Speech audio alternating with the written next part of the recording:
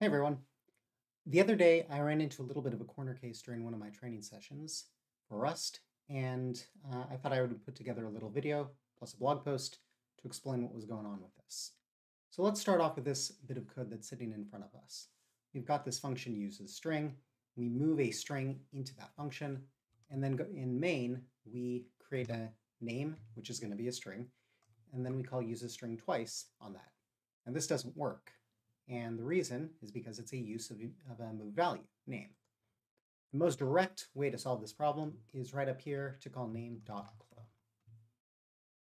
And that solves the problem right away. But we're going to pretend for just a moment that we don't have any such thing as method syntax. So instead of calling .clone, I'm going to do this. I'm going to go ahead and call this using the clone class directly. We're going to do clone, clone, and we're going to pass in a name, and then call name clone here. This also doesn't work. The reason is because of mismatched types. Expected reference, but found a struct std string string. That makes perfect sense. If you look at the definition of the clone method, it takes a reference to self instead of just taking self. And therefore, this doesn't work. The types don't line up. The reason for this is that Rust doesn't automatically insert a borrow for us. For various reasons, we're not going to get into design. All right, that's fine. So now, let's say we wanted to switch over to method syntax. The most direct thing you may think, at least I may think, is I've got to borrow name and then call .clone. And that seems to make sense, except that's horrible ergonomics. Having to put in the parentheses and the borrow each time isn't particularly pleasant. And therefore, part of the language is, when you've got a situation like this, you can leave off the borrow. How exactly does this work?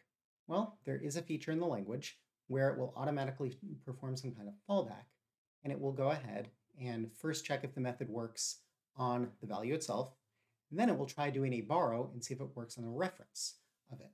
So in our case, it first tries out string, finds out, nope, that doesn't work with string. So instead, it's going to go ahead and try borrowing it.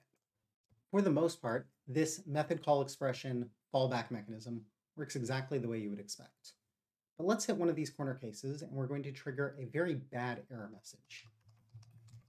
We're going to write something called clone loudly, and it's going to work initially on a reference to string, exactly like we have right now. And it's going to go ahead and println that it's cloning. And then it's going to call x.clone. Okay, no problem. Everything seems to work just fine. Now down here, instead of doing it the way that I was previously, I'm going to call clone loudly. And again, I have to do the borrow. No surprise there. But now looking at this function, clone loudly, I begin to notice, wait a second, that thing can be generalized. I'm not doing anything particular about a string here. Let's go ahead and stick in the type parameter. T, T, T. Well, we're getting an error message. First one makes perfect sense. Doesn't implement display. Okay, that makes sense. I haven't stated the trait bound that T implements display. That's cool. And now I get a completely different error message. Mismatched types. Expected type parameter T, found a reference to T. The really bad part about this is that the real error message it should be giving us is that we need to specify clone. And that makes sense. This line, line 6, is using the display trait. Line 7 is using clone. Why is it that we got a completely different error message in this case? Instead, we were told that we were giving back a reference to T instead of a T. This comes down to that automatic borrowing that I mentioned as being part of method call syntax.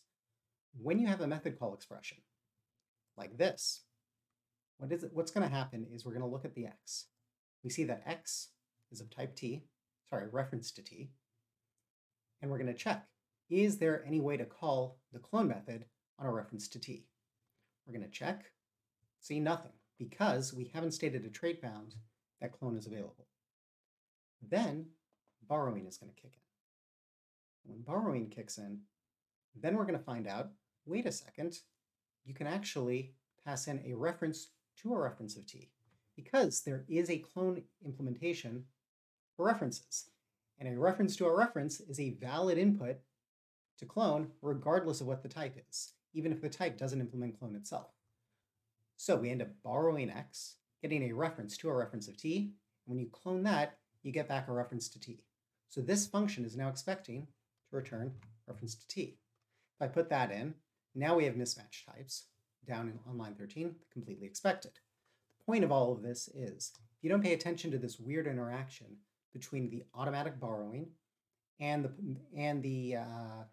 you don't pay attention to the automatic borrowing and the fact that you end up getting these references where you don't expect them, you can end up in a situation where at the very least, you get a very confusing error message.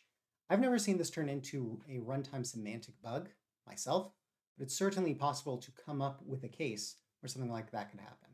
Anyway, hope this was helpful. Have a good day. Bye.